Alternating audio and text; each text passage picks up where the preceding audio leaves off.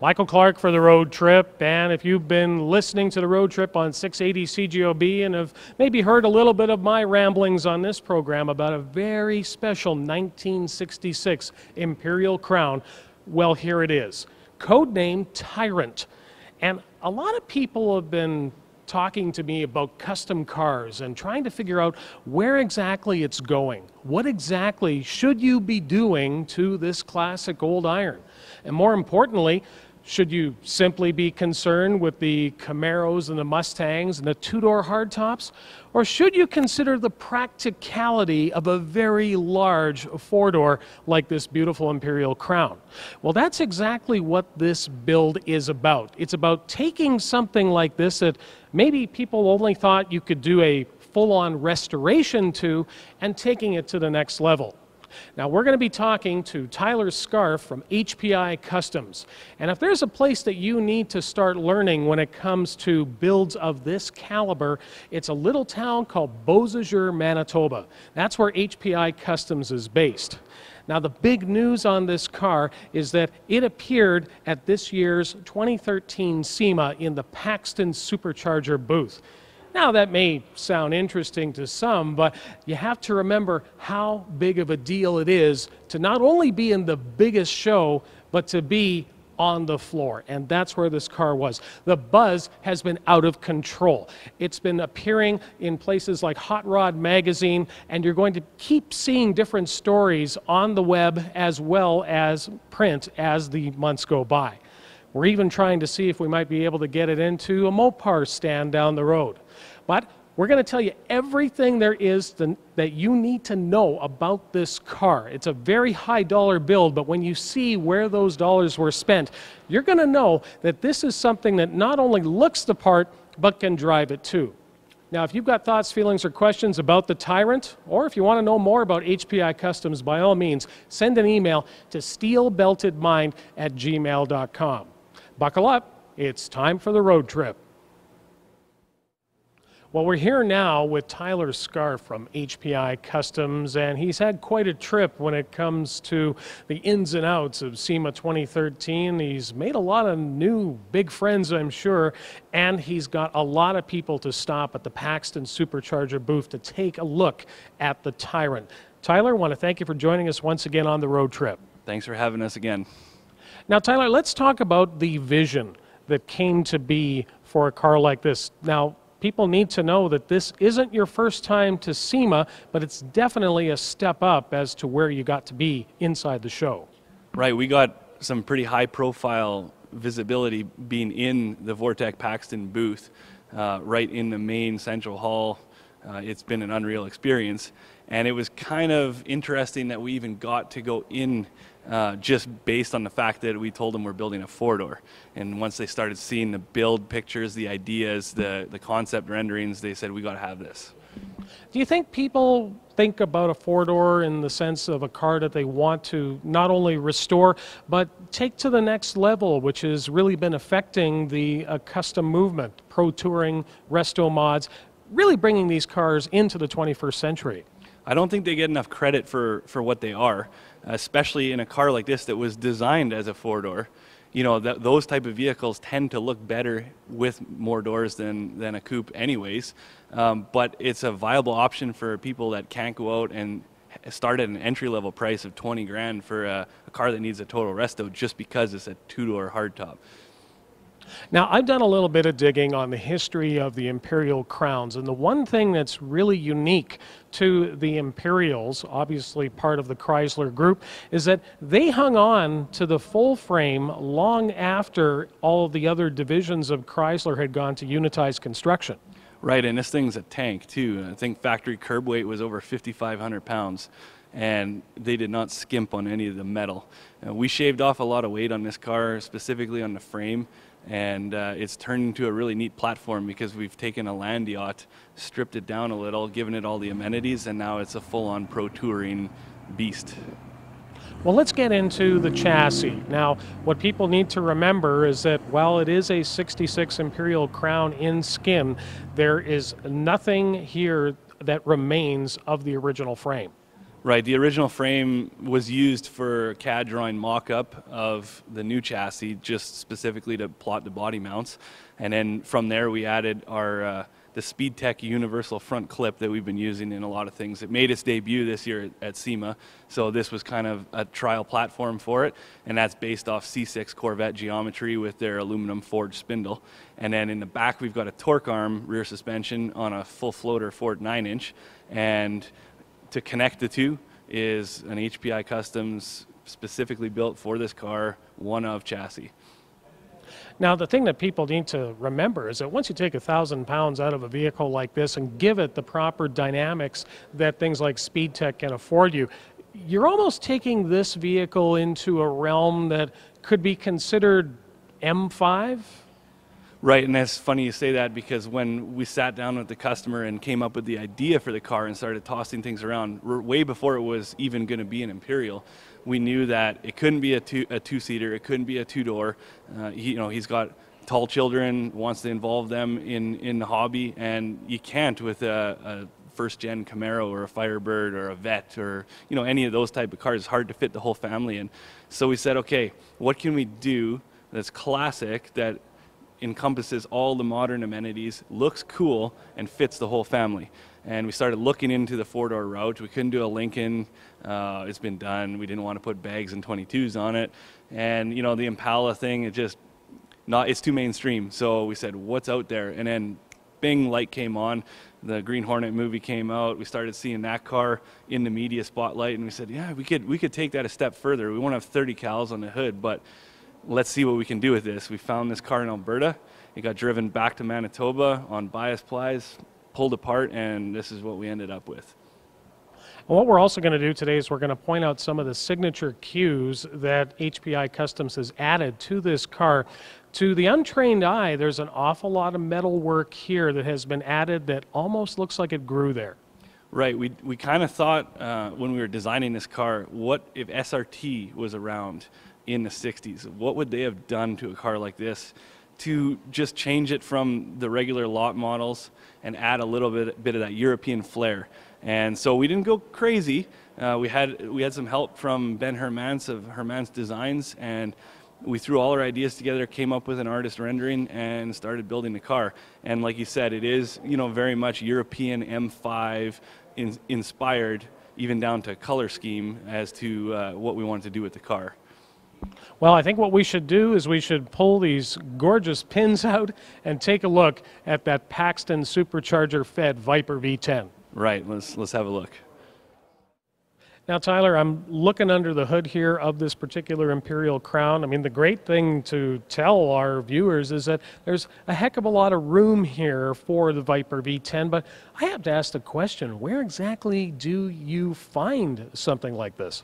We work closely with a salvage yard out of the States that goes out and wrecks cars specifically to our request, and they were able to find this low-mile Viper motor in the year range we wanted without breaking the bank as much as it would have if we went to Mopar and bought it as a crate engine. Now, with this type of setup too, thinking about the extra boost that the Paxton Supercharger is going to give you, did you have to concern yourself with a lot of internal issues? Is it basically a rock-solid engine to begin with? It's a pretty solid motor. It can handle the boost levels that are in here as is. Internally, we did nothing to the motor. It's running a custom tune, it's running a custom harness, and it's running the Paxton kit the same way you would if you had bought a Viper and wanted to put their kit on. That was kind of the point of using this product and putting it in their booth, was that, okay, this may not be something that's in their catalog, but it is a complete kit as you would use it on a Viper if this was sitting in a Viper car. Well, let's talk about that Paxton Supercharger that's been put on here. And I guess the first question that a lot of our high-performance viewers want to know is just how much boost have you dialed up through the V10? At only 8 pounds of boost, without anything but the air-to-water intercooler, this thing is cranking out about 750 horse. That's at the crank. We've added Snow Performance water methanol injection as an additional chemical intercooler, and that should put us in the 800 realm.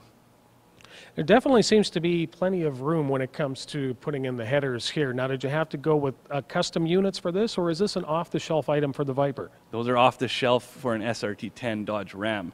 The Viper headers point straight out the side. We didn't want to put side pipes on the car. So we used the Dodge Ram headers. We've sucked the motor down as low as we can. It's a custom oil pan that we built. And it is mated to a TCI 6X automatic transmission, but a 6-speed with paddle shifters and tap shift in the car. Now let's talk about things like paddle shifters and really bringing the car to that M5 level that you talked about. I've always been wondering how easy it is to integrate these types of systems into vehicles such as this. Has the aftermarket really come to the table when it comes to the proper harnesses? There is a ton of stuff available on the aftermarket now, and some really neat features that you see in new cars. Pretty much anything, right down to the radio frequency ID tag that gets you into this car, that arms the push-button ignition system from a Lexus, and anything's fair game now. Now you have to have the forethought to plan it out and the proper wiring capabilities to install electronic stuff like that, but it is readily available, and all you have to do is fill the gap between the applications you see in the catalog and what you're putting it on. Now let's talk about the induction system here, and I can see you've been up to your old CNC work here with this beautiful arrangement, and I have to tell you, that is definitely one of the largest air cleaner elements I've seen in a long time. The air cleaner element's exactly what they use in the Viper kit. We've tossed out the Viper air box. It's a piece of plastic, doesn't look very good. Works fine in a Viper, don't get me wrong. This is all hand-formed sheet metal. It's a hand-formed air box that feeds the blower. And we've got the CNC machined retainer ring to hold it in here. And from there, it feeds through an air-to-water intercooler that has a circulating pump and a heat exchanger underneath. This actually has dual rads for the motor under this closeout panel that you see. And it may look like there's a lot of room on either side of the motor, but every inch of real estate is taken up from the firewall, which we've set back, to the nose cone of the car. Now, the one thing that I noticed here when you come up onto the car is that you see the air inlets here. So you're getting a great cold air charge that's coming into this induction system. Right, we've kept the hot air fed through the grill in across the rads underneath the air intake system, and then that's pulled out through the extractors on the hood. So we've kind of got a cold air intake set up here that you would see on a new car right on the front of this car. Now, you actually had a chance to take this out for a spin in the Las Vegas desert, and so far so good, no overheating problems to speak of. No, it was right above 30 degrees, and we were sitting at 185 the whole time. Well, that's fantastic. Now, I noticed here, too, that you've definitely stepped up when it comes to the braking system. You've got a beautiful CNC backing plate for the braking system, which, as we expect, is going to have a lot of pistons in the calipers. Right, there's 6 piston front, 4 piston rears. It's all Wilwood components. It's on a bias adjustable pedal, so instead of an actual knob that controls fluid flow, you're adjusting the fulcrum point between the 2 master cylinders. There's 1 master cylinder feeding the front and a smaller master cylinder feeding the rear. So it's a balanced system, just like you'd see in a race car, and it's really responsive, being the proper ratio for a manual system. It's not assisted, but you can put your head through the windshield. Now, let me guess, cross-drilled and vented for your pleasure. Right, and much larger than 14-inch in the front and just over 14-inch in the rear. Now, the other thing that needs to be remembered with something like this is that you want to try to find as many efficiencies for things that a lot of people don't think about when they're building a car. And one of the most exciting ones that I've seen on the vehicle is the lighting system. Right, the switch is actually from a new VW and Audi, and it's got daytime running lights. They're actually LEDs, and we've got the HID low beams and a halogen high beam, and we've got sequential LED taillights and a full LED white reverse light. And definitely will cut through the night and any thoughts of it being boring. This is one of the most sharpest examples of how to use the new school lighting. Now, the other thing that I noticed here is how you've taken some incredible paint schemes and fused them into something that looks like it grew there, but I think people need to know that this particular color is not born of the Mopar group. No, this color is from a 99 Lexus of all things, and it's right out of the catalog paint code. There's nothing crazy about it.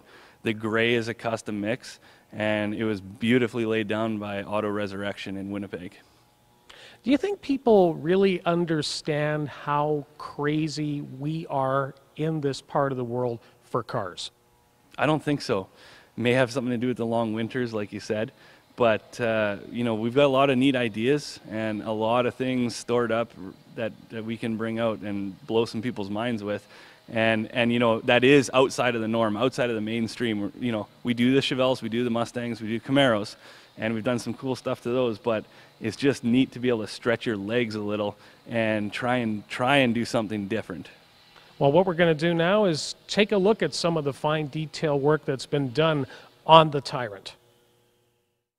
Now, Tyler, as a skilled fabricator, you have seen a lot of different types of styling cues that have been put onto cars, especially at a place like SEMA. Now, how do you take those types of things where you've got to cut into the metal and still bring it back to look as though it grew there? It's called restraint.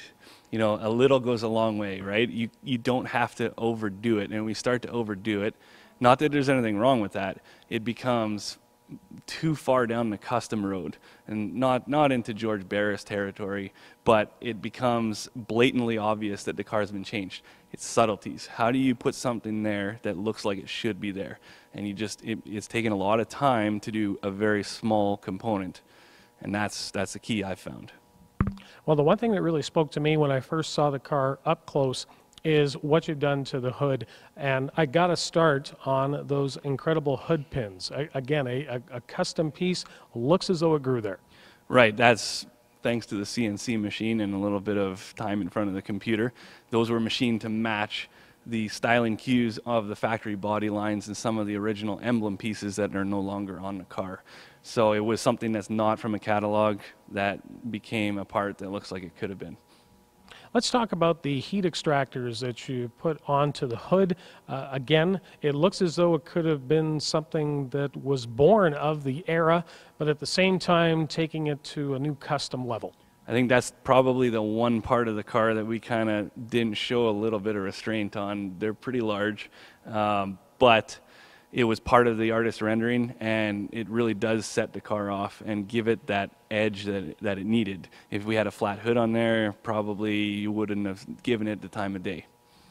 What I like is the paint scheme that Auto Resurrection put together here. So not only do you have the Lexus as the main color, that beautiful, beautiful burgundy, but you've also gone with a little bit of the flat finish and also incorporating clear into that. So it really pops when you take a look at it. Right, it looks as if there's 3 colors on the car. There's really only 2. In the addition of the clear, it's changed it up a little. There is heavy, heavy metallic in the flat color. You see it outside. In here, it looks very satin, but you can see it in the clear. And we didn't want to satin out the whole car and get rid of all the chrome. So we've tried to do a decent blend of polished components, the polished sections of the wheels, and some matte stuff to give it that jet fighter evil look. Well, and let's talk about one of the most obvious changes on the deck lid, and that is this beautiful, very, very subtle spoiler lip that you put onto here. Right, it's hand fabricated sheet metal. And again, done as a bolt-on piece instead of welded and shaved into the trunk lid. This is like it could have been an add-on part from the factory. It was done to the rendering, again, something that we came up with in concept and then turned into reality.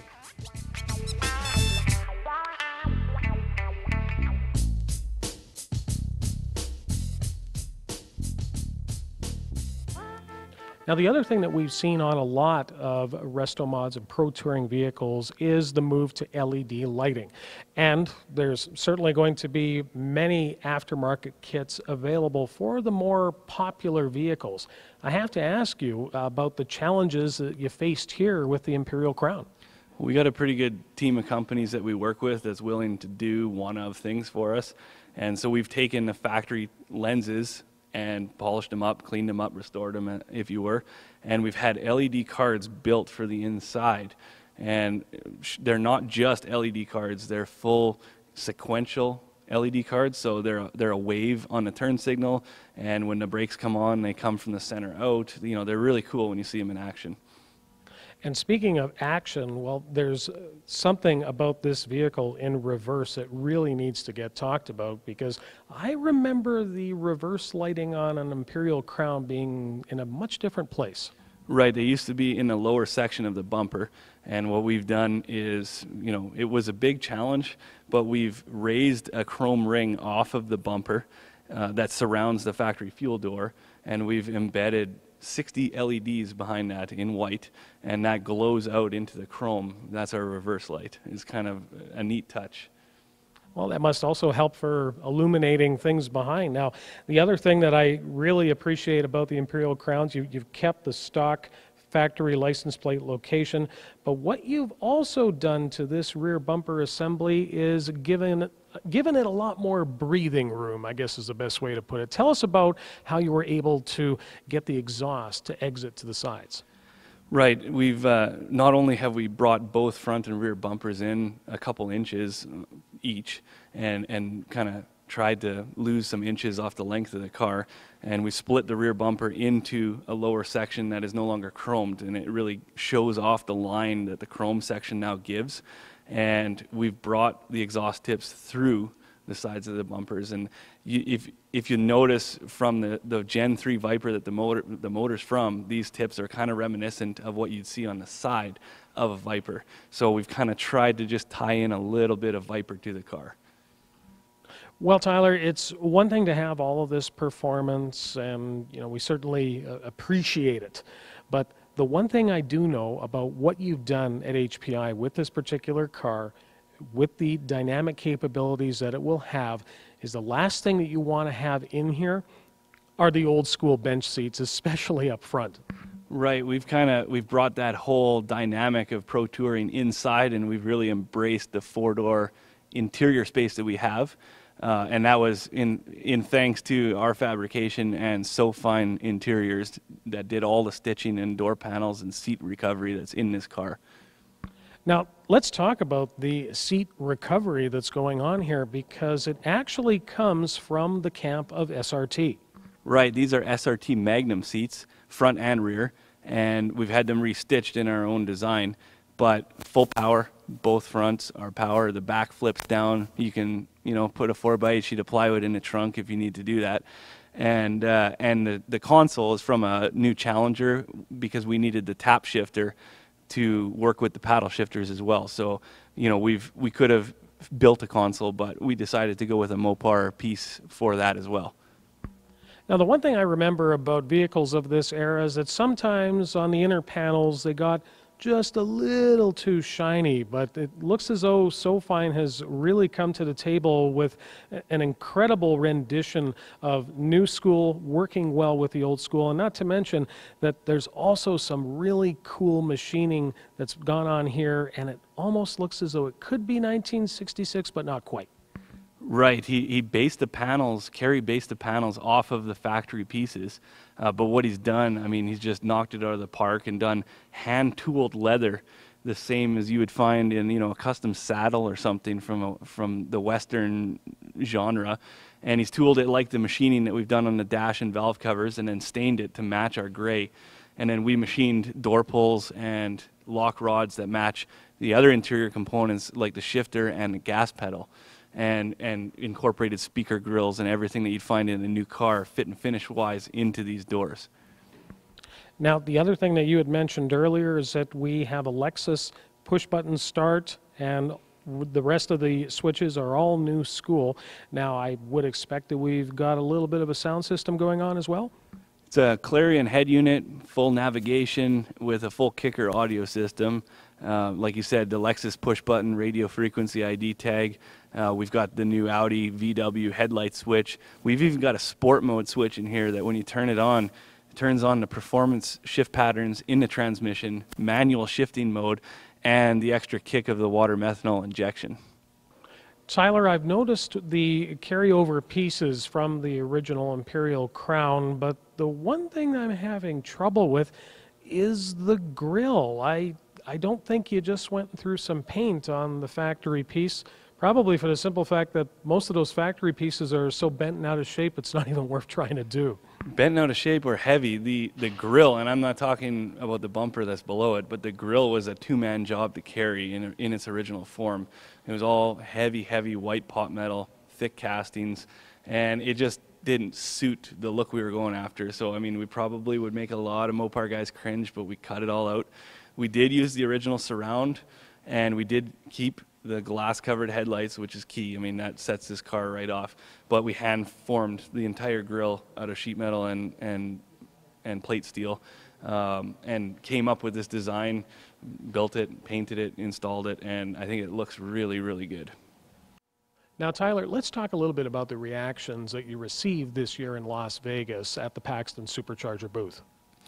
It's been very well received. Right from the day we were bringing the car in, before the show even opened, it was just a sea of all the other exhibitors coming over to see what the heck this thing was.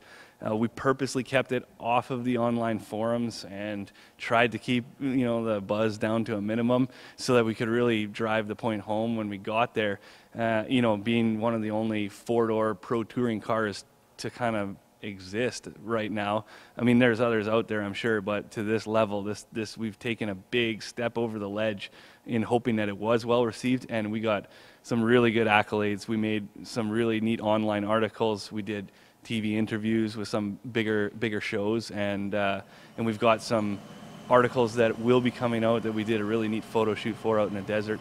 And you know, it's been just awesome to hear the compliments from other big shops too, that have been giving us compliments and kind of feeding off of our ideas for inspiration the same way that we feed off of theirs. Well, in addition to the show that people are watching today, I'm also going to be putting together an article on the car that will be in autofocus.ca. And I just have to ask the question, though, there's always going to be that contingent that thinks that you shouldn't mess with a car like that. And I'm just wondering if that's a voice that's really starting to get quieter as the years go by. Yeah, you don't hear a lot of that anymore. And not because we shouldn't. I mean, I'm an advocate for keeping some cars stock too. But the point is, let's enjoy these things. They're not getting any younger. They're not getting to be in any better condition sitting out in the back 40, you know, that they'll get restored one day. And in a car like this, where you don't have the option of, you know, ordering up all the bits and pieces you need, you're only going to be able to take it so far, and you're never going to do a 100-point restoration unless you start, you know, recasting trim and spending millions of dollars on the thing. So people are kind of realizing that and saying, okay, it's on the road. It didn't get eaten up in the 27 cars they used to make one movie. You know, we can all enjoy this regardless of what it looks like. Well, again, an exciting, stunning example of what can happen to a car that a lot of people may have ignored over the years. Now, what we're curious about is what the next steps are going to be at HPI, and tell us a little bit about what's on tap for projects. We got a couple more mainstream things on tap right now. We're doing a 69 Roadrunner with twin turbos, a 6.1 Hemi, a T56. You know, it's going to be a cool car. We got a 71 Challenger convertible that we're doing something neat too. You know, we've got a 70 Chevelle in the shop. We've got a little Nova that we did EFI and everything too, but kept it looking original for the purists. And we've got a couple other neat things that we'll talk about in the future. Well, we're looking forward to showcasing all of them on the road trip. Now, again, Tyler, if people want to find out more about HPI Customs, let's tell them where to go. www.hpicustoms.com, or you can phone us at 204-268-4746. And are they liking you on Facebook yet? Yeah, we're on Facebook, and we've got a pretty good following there. Well, that's fantastic. Now, folks, if you've got thoughts, feelings, or questions about anything automotive, whether it be new school or new school custom, then send an email to steelbeltedmind@gmail.com. Tyler Scarf, I want to thank you once again for showing off the car to us here on the road trip, and congratulations for all the good buzz you've received from SEMA. Thanks for having us on the show.